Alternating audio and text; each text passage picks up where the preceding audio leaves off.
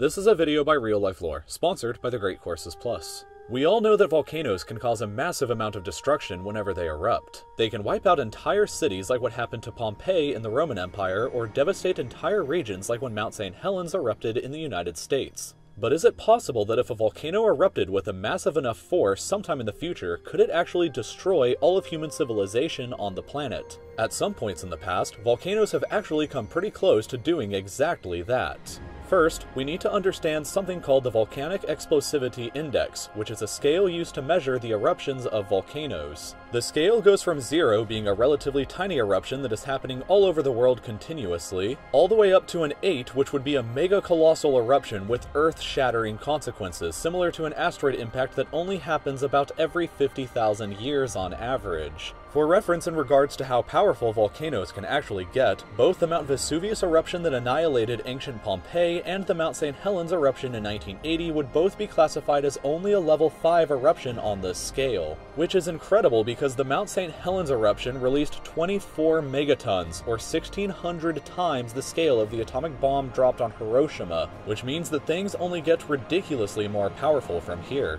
Perhaps the best known level 6 volcanic eruption was the Krakatoa Nightmare in 1883. The volcano was located on this island in Indonesia and exploded with the awe-inspiring force of 200 megatons. 13,000 times more powerful than the Hiroshima atomic bomb and 4 times more powerful than even the mighty Tsar Bomba, the largest nuclear weapon humanity has ever detonated. This epic explosion generated the loudest sound ever known to have happened in human history, shattering sailors' eardrums that were located 64 kilometers from the blast, and capable of being heard perfectly clear as far away as Perth, Australia. Almost the entire island that the volcano was located on was completely blown apart. The blast was so powerful that it sent coral reefs that had been dormant for centuries on the ocean floor hurtling towards land as if they were asteroids. And the explosion generated 30-meter-high tsunamis that ravaged the rest of Indonesia. Everybody on the nearby island of Subisi was killed in the immediate aftermath, and in total up to 120,000 people in the islands were killed in the immediate aftermath of the disaster.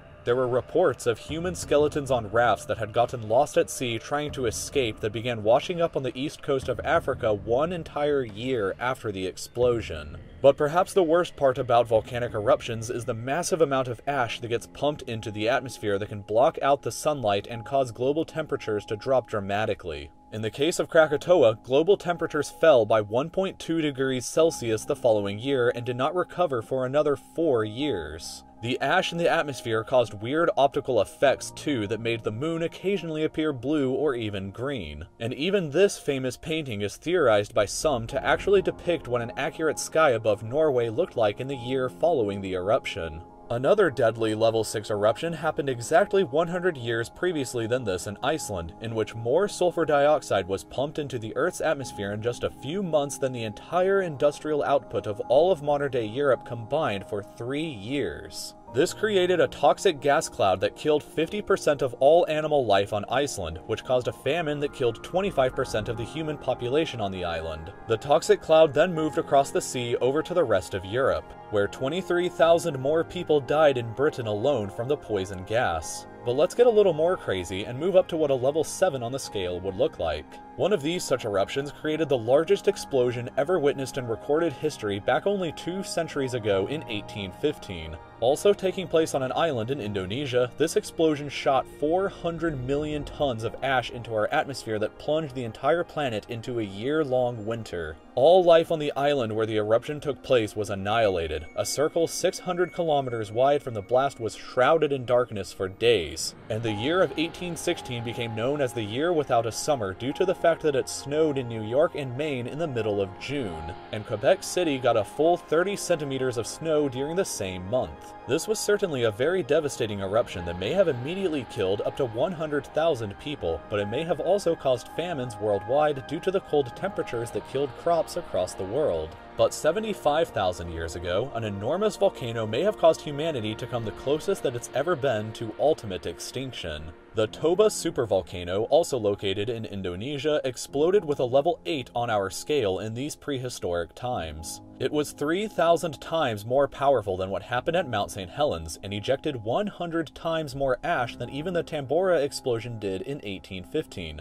This was enough ash to completely bury all of Luxembourg beneath a full kilometer of the stuff, or all of Argentina beneath 1 meter. It sent the planet into a decade-long winter where global temperatures dropped by as much as 15 degrees Celsius, and early humanity was possibly almost destroyed by it. The global human population may have dwindled to as few as a mere 3,000 people during those hard times, which is about the same number of people that currently follow me on Facebook and Twitter. But humanity managed to persevere, which leaves the interesting question of what would happen if a level 8 supervolcano exploded today. The most likely and devastating culprit would be the Yellowstone supervolcano in the United States. The entire Yellowstone National Park is hiding a volcano of gargantuan proportions right beneath her visitors' feet. It has experienced 3 level 8 eruptions in the past 2.1 million years, with the most recent one happening 640,000 years ago. There is enough magma in the volcano system underneath the surface today to fill the entire Grand Canyon 11 times over, or bury the entire Netherlands with 1 full kilometer of molten rock.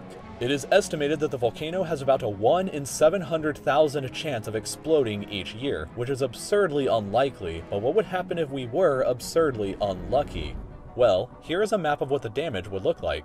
The states of Wyoming, Idaho, and Montana would be largely buried beneath a full meter of ash, which would render them all uninhabitable. Anybody who didn't evacuate from these 3 states would likely be killed in the aftermath of the explosion. Salt Lake City and Denver would also likely suffer major damage and casualties. The only parts of the mainland US that would escape any ashfall would be southern Texas and southern Florida. This event would likely create either the largest mass grave or the largest refugee crisis in history, as entire states worth of people would have to be evacuated and probably flee east. The entire western United States would be completely devastated and agricultural production in the country would be crippled. It would be the biggest disaster in history and likely throw the United States into a depression multiple times worse than the 1920s stock market crash. This in turn would throw the entire world economy into a severe depression, and coupled with a 10-year-long winter caused by lingering ash in the atmosphere and the resulting massive crop failures and famines, and the world would be a very tumultuous, cold, and frightening place.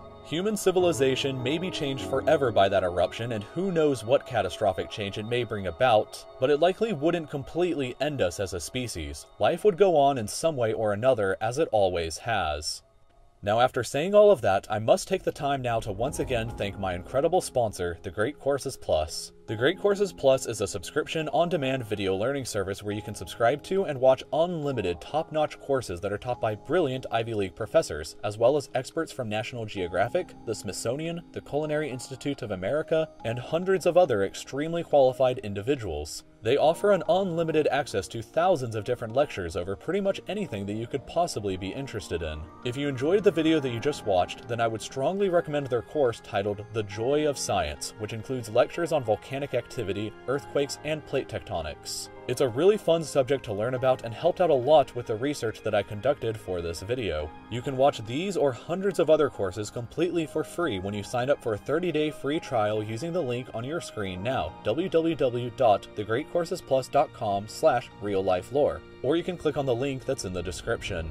If you enjoyed the video that you just watched, then I hope that you'll subscribe to my channel by clicking here. You can visit my Patreon by clicking here, watch some older videos of mine by clicking over here on the left, and I'll look forward to seeing you again for the next new video soon.